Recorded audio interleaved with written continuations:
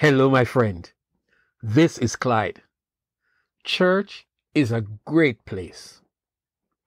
Today is the end of the series of online morning prayer services in my local church, and we have had an amazing time these past 4 weeks. Whoever said that online church is boring? Not us. And the hour passes by so quickly each morning. The focus for this last day is praying about the local church, and we're going to modify that among ourselves in this space. I suggest we look at what a Christian church looks like and what it offers. Now, let me be fair. We're not going to criticize anyone's church, but we shall use the scriptures to help us to understand church a little more. Now, let us start at the beginning and answer the question of why church. You would be surprised, but the main purpose for church is to create a context where folks can meet regularly and be able to encourage one another, especially as we keep focus on the return of Jesus. Hebrews 10 and verse 25. That is pretty simple, isn't it? It is challenging being a Christian because there is so much about being a Christian that you need to find a place where other people can encourage you, teach you, support you. So when church first came into existence several weeks after Jesus had gone back to heaven, the Christians in those early days, they used to meet frequently, sometimes every day, to learn about the apostles' doctrines, to pray, to do communion and to fellowship and to get along with each other. Acts 2 and verse 42. What they also found out that by meeting regularly, their numbers were growing. Their numbers grew so much that they started having some problems, and some people had to migrate to other cities, and they started churches there too, and that just multiplied. How often should we go to church? Now, I know for some people that's a sticky issue. Now, I have to commend some churches on being creative, and they build programs based on what the leaders think the members of the church need. Most churches have a regular weekly meeting, usually on a Sunday. That is the whole community of church meeting, and one of the big pieces of that meeting is singing, music, Psalm 100 verse 4. A main feature of that meeting is something that dates back to the birth of the church over 2,000 years ago, and that is preaching. Preaching is probably the biggest assignment because this can be the time that the church preaches so that some other people can become Christians. But generally, that activity is meant to encourage the members in how they should live their Christian life.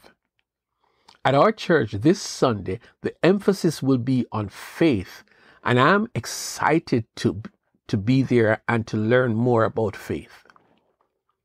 Another feature of church is a prayer service. This is the time when the members of the church meet to pray for specific needs and issues, including praying for healing for members who might be sick. You might find this interesting, but the Bible teaches that the church should pray for the country they live in and for those who form the government. 1 Timothy 2 verses 1 to 6. The prayer service is usually on a weekday, and it has proven to be an important time when church folks get together, and many churches, they keep a track of the prayers that God answers. Still another exciting featured activity of a local church is what is called Bible study.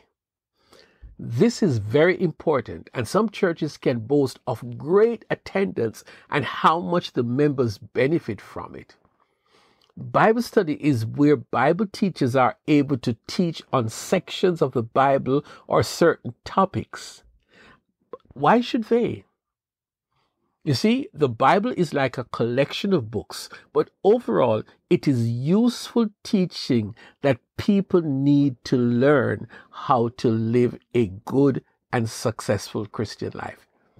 It is really that book that speaks to almost everything in the life of a Christian. And by engaging in this activity, surprisingly, people get stronger and stronger in their faith. 2 Timothy 4, verses 16 and 17. Now we get down to some specifics. Many churches are strong on teaching the younger ones, and so you will find that there are programs for kids, for teens, for young adults. In some places, it is called Sunday school, and for some others, they call it children's church. Why is this important? Regardless of the name they use, it has been proven that it is important to teach children about the Bible, and they learn better in a context of their peers. In ancient Israel, there was a strong emphasis on teaching the Word of God to children, especially the 10 Commandments, Deuteronomy 6, verses 4 to 9. Let us change gear and look at the way church members ought to live. Jesus stressed something of great importance: love. Listen to what Jesus said. A new commandment I give you: love one another. As I have loved you, so you must love one another. John 13 and verse 34. Notice that Jesus did not just command them to love, but he pointed to a model. He used himself and the way he loved the disciples as a model of how they should love each other. I love to see how people in our church practice love one for another. It is really, really cool. Another thing is that the church has a responsibility to take care of some special folks such as those who are poor, the elderly, widows, those who might be hungry or homeless, or those who cannot come to church. In the early days, when the idea of church just started, the members used to sell personal possessions and donate the money to church leaders to help others who were less fortunate. Acts 2 and verse 45. Some churches organize this aspect of church life so that such things are distributed fairly. It is so important when the church, for example, looks out for those of their members who are sick, those who are laid aside and they cannot come to church because of their age. Those people get to experience church in a different way. The last practice within local churches that I want to share with you is to prepare people to share the gospel with others so that other people who do not come to church can hear about Jesus and become Christians too. The church has some leaders who specialize in such teaching and preparation, and they engage members of the church so that they can reach people in different settings and to tell them about Jesus. I've just shared with you some of the fundamental features of a local church. You might find some churches have other things, but these are the core features of your local church. You will agree that there is no perfect church, but you can do like what our friends from my church did early this morning. Pray for your church. Pray for your church leaders.